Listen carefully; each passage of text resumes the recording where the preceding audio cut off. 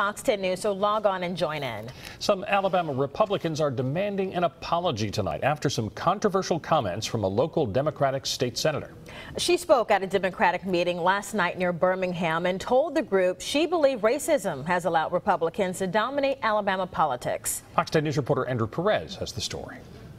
I'm going to say what I need to say because you are affecting the children of this state of Alabama. This is the last time we heard from Senator Vivian Figures. She was fired up after a Republican supermajority ended discussion on a controversial Senate bill back in May. You're going to call security and ask them to take me off the floor? Senator Morris, you have recognized. I will go to jail over this one. This is ridiculous, Madam President. It's this same type of frustration she shared with Democrats in Homewood last night. She was asked if she believed racism was how Republicans came to dominate Alabama politics, to which she responded, I think so. With Obama coming in, it may have intensified a little, but it's not based on race. The district I represent is a very conservative district, and those are just the values that the people of Mobile County and this state believe in. The move got some strong reaction from local Republicans. The Senate Minority Leader, however, maintains that since President Obama was elected, Republicans on nearly every level of government have attacked him on anything that he's done.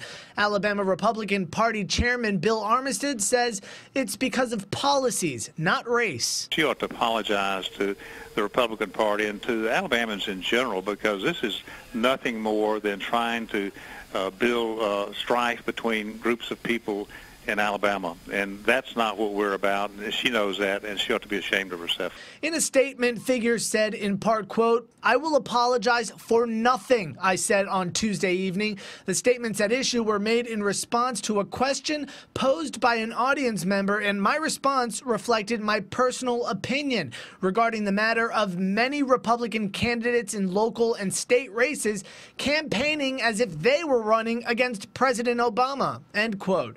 Members who heard Figures' speech said they support her, and some even agree with her views. For now, reporting in Mobile, I'm Andrew Perez, Fox 10 News.